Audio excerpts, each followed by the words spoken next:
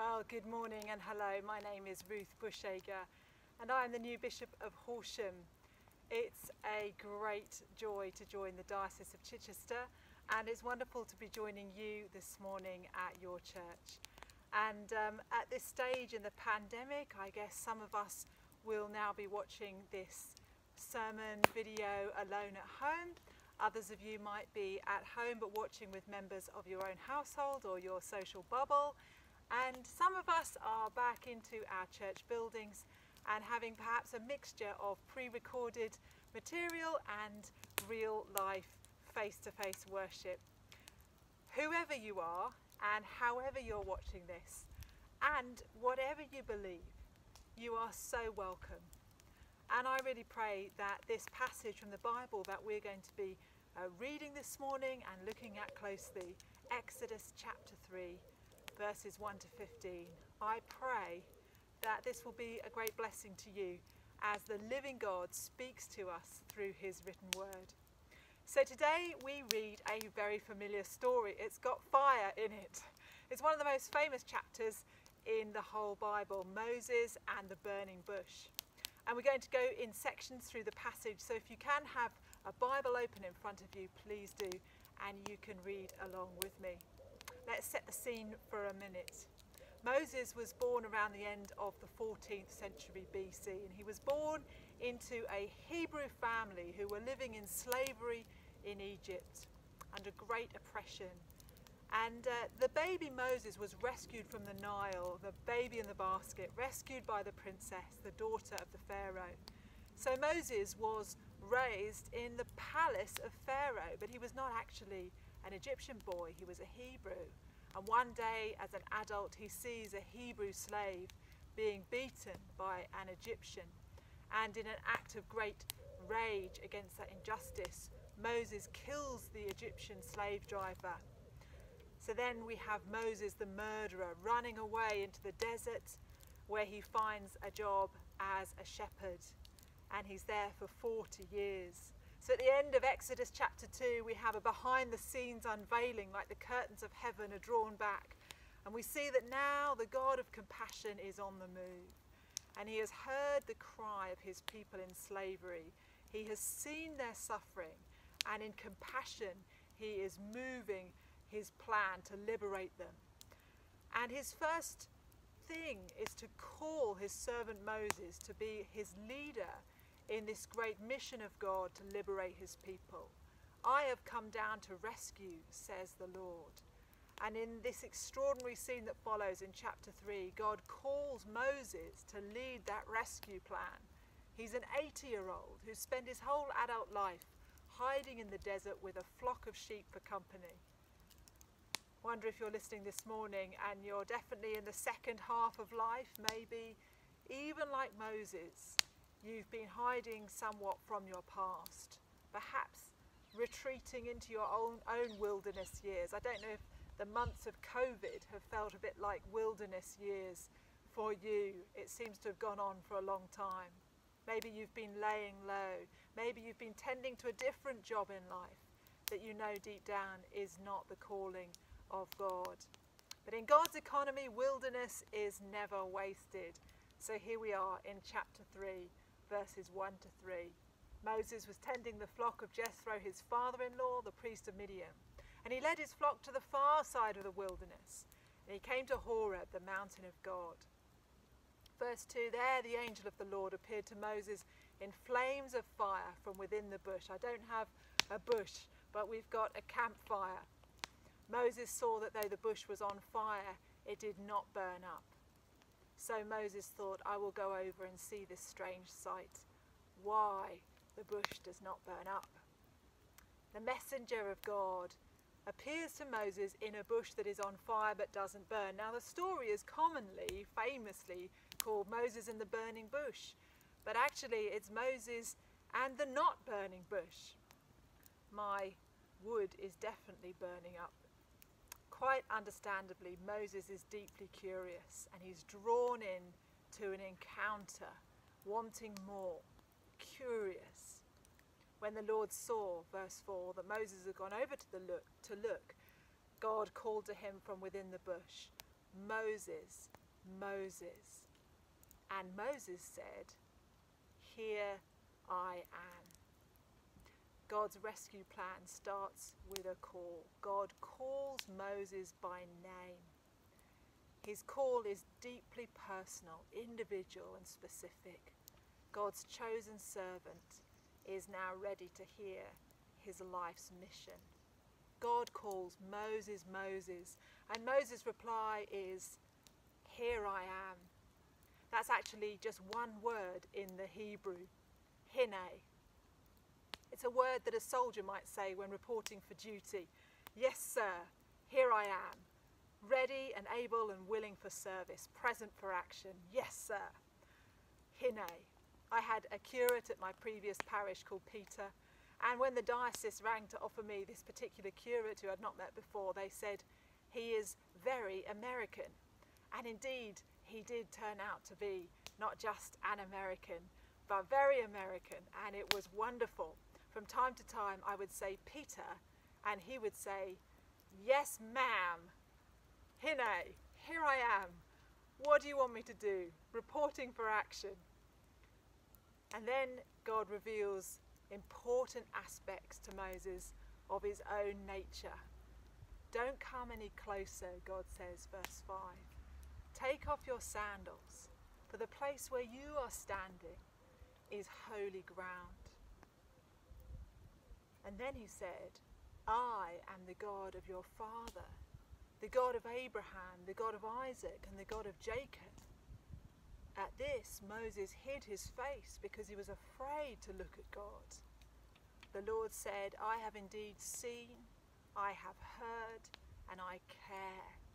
So I have come down to rescue my people from the hand of the Egyptians and to bring them up out of that land and into a good and spacious land. Verse 10, so now go, Moses.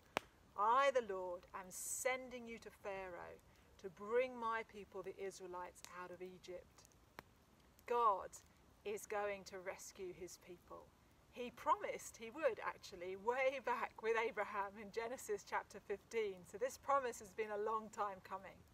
But now it's Moses' turn to step up. And Moses has first this revelation. What is the God of Abraham, Isaac, and Jacob like? What is the nature of this God who is speaking to me in this fire? The first thing Moses needs to know is that this God is a holy God. This is not just a holy moment. There is a sense of the dangerous presence of a holy God revealing himself in fire. So Moses, take off your shoes. The second revelation is that God is not just holy, he's also compassionate. Now, most of us listening this morning, perhaps we're a bit too familiar with the idea of a compassionate God. We should take note that our God is not like other gods. Verse 7. The God of the Bible hears and remembers and sees and is moved to act. Not all gods are compassionate. Not all gods care for the suffering of people. The gods of Egypt that Moses knows very well, they do not care about the misery in human life. They cannot hear and remember and see and act. The gods of Canaan cannot help either. The modern gods, too, that we idolize and worship so much, they also have no regard for human suffering. Not materialism or careerism or fame or wealth or perfectionism or popularity. They do not care. And what we read here in Exodus 3:7, the God of Moses stands in contrast to the gods of this world, the gods of every age, in the face of suffering and injustice. The God of Moses says, I have seen, I have heard, I care, I have come down to rescue. So verse 10, Moses, now go. Now go. I'm sending you to Pharaoh to bring my people out of Egypt.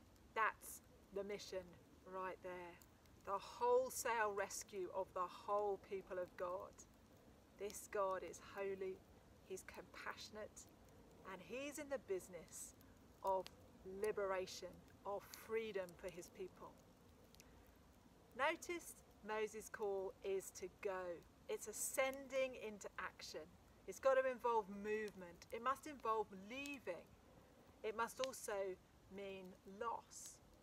For Moses, it's actually a return to his origins, a return to the home of the most powerful man in the world, Pharaoh, a return to the royal courts where he ran freely in the corridors as a young boy, and where he fled in shame and fear as a middle-aged man, a return to people who raised him, who he would now come up against in fierce confrontation. And it's a very, very daunting call. I wonder if you've ever felt daunted by a sense of the call of God over your life. Understandably, in verse 7, Moses says to God, "Who am I that I should go to Pharaoh and bring the Israelites out of Egypt?" And God said, "I will be with you. This will be the sign to you that it's I who've sent you. When you've brought the people out of Egypt, you will worship God on this mountain." What a daunting task. And do you see how quickly Moses has gone from, "Yes, sir, hine, reporting for duty, here I am," to, "What, sir? Me, sir?" From "here I am" to "who am I? Who am I?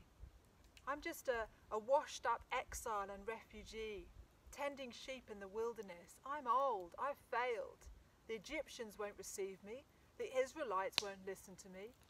Everything I've ever done disqualifies me from following God's call on my life." Notice God's reply. God says, "It's not about you, Moses. I am who I am. I have seen the beginning from the end and the end from the beginning. I know all of you. And my call is about me, who I am." Who am I, we might ask. Every single Christian is called by God to partner with him in his rescue mission to the world that he loves so much. Each and every one of us, without exception, are invited to participate in this call, to say yes, to be used by God for his purpose of salvation in the world. And every Christian who has ever heard this call correctly has been daunted by it and known self-doubt and fear. The answer is that it is not about us. It's about the one who calls us, the one who is with us. Moses asks, "Who am I?" And the answer is, well, that doesn't really matter at all. Moses asks, "Who am I?" And the answer is, well, that's the wrong question. Moses asks, "Who am I?" And God doesn't answer that question at all. God replies, "I will be with you. I will be with you." So Moses now wants to know the name for God. He's familiar with all the Egyptian gods. Moses grew up learning about all of those in the Pharaoh's palace. But this God, the God in the fire who has called him to be a liberator, what is this God's name? And God said to Moses, verse 14, "I am who I am.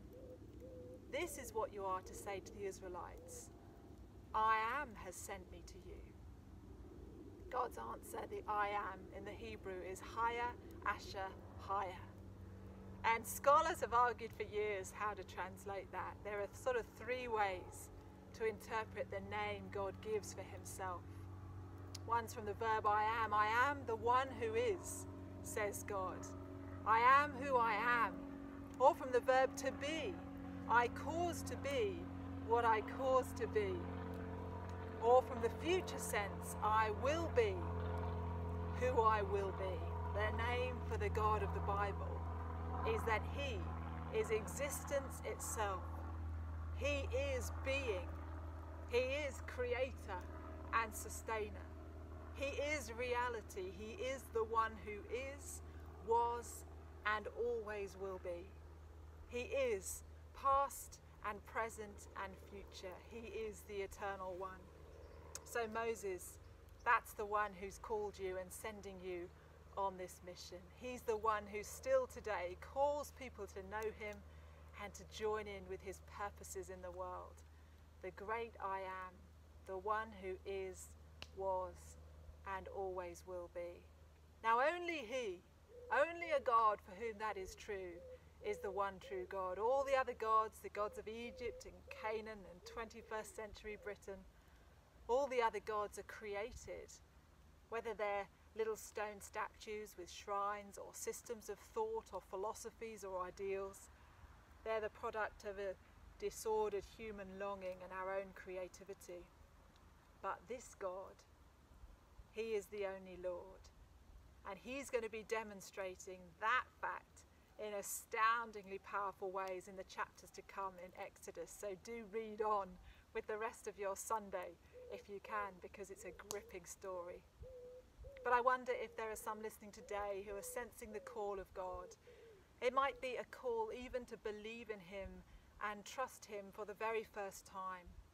Maybe thus far in life you haven't been a Christian able to say that you've got a living faith in Jesus Christ, a real trust in God. But you know that God is calling you to himself. Maybe in the solitude of lockdown you have heard that call. I encourage you to respond to him in prayer. It might be daunting, it might make you feel vulnerable. It will certainly be costly, as it was for Moses, but let me assure you, surrendering to God is the very best decision you could ever make. Maybe you're sensing God calling you to a new vocation or a new ministry, maybe a new role that you've been thinking about at work or at church in your community. I encourage you to pray with trusted friends and have the courage to explore that call more fully. May this passage today encourage you in your faith this morning. The God of the Bible, who reveals himself as holy, compassionate, the liberator of his people. The awesome truth is that this is the same God, who, the one who called Moses, calls each one of us by name, personally, to share in the adventure of following him. May you be courageous and obedient in following him and responding to him today. Amen.